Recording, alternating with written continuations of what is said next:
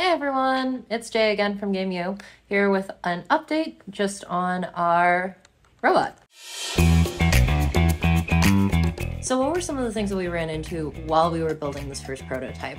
Well, at every single turn, it was pretty evident that there were going to be a lot of design challenges involved with building this robot.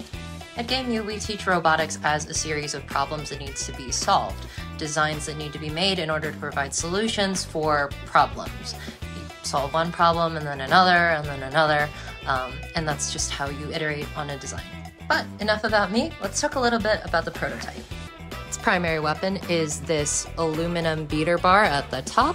Essentially what this does is it spins really, really quickly, storing kinetic energy, and this servo motor lifts it up and drops it on opponents. Stay tuned for more updates and click over here for all of the other cool stuff that we've been doing over here at Game U. I'll see you in the classroom.